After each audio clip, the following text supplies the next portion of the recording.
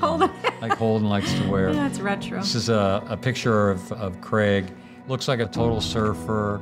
Yeah, it's not. Feathered hair. You can see in Craig's eyes, he always had so much life. And then when you see him later, it's almost like there was nothing there.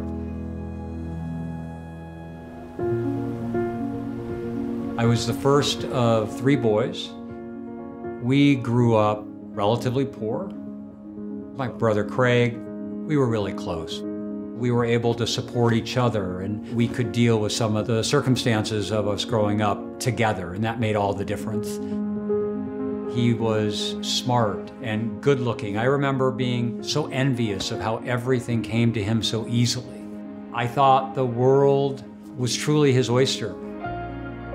He got married and had children, and we live our lives, and he lived his life. Craig had been diagnosed with some pretty severe depression and anxiety issues, and he was sorting through it and doing everything in his power. But we kept it from my parents.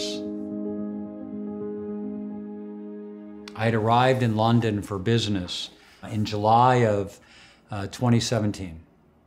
I woke up early on Monday morning, and there were a barrage of text messages. I called my family and heard that my brother had said that he was going to kill himself. I remember thinking, what can I do? How can I stop this? I'm thousands and thousands of miles away. So I flew home. For that entire flight, we got to hope.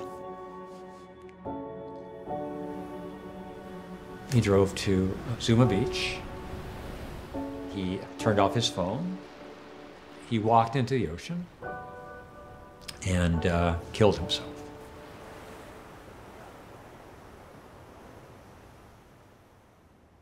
I've had a lot of hard conversations in my life, personally and professionally.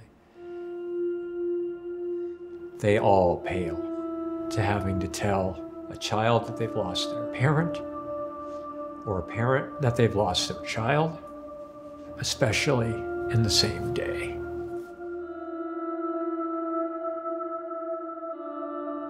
Sometime on Monday, I checked my personal email. My brother had sent me an email to say goodbye. It was clear how lonely he was, even though he had all these people around him.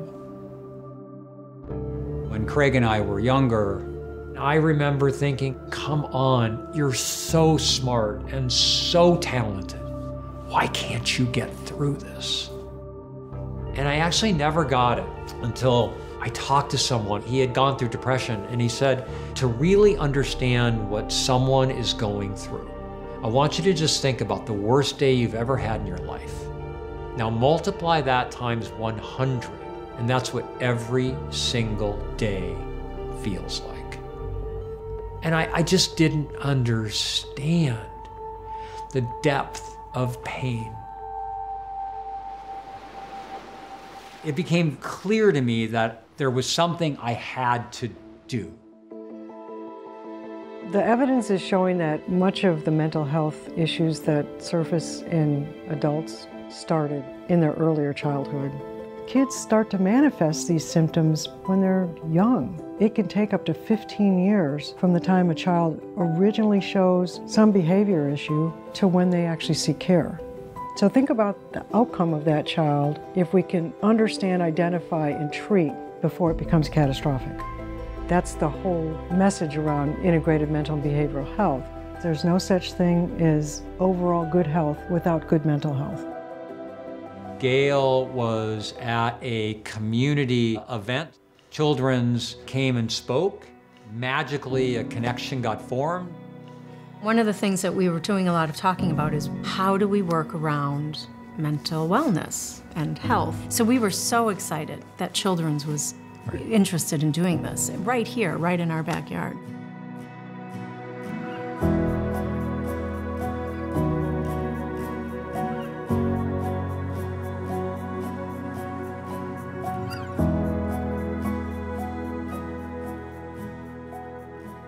Most children are receiving their medical care in their pediatrician's offices.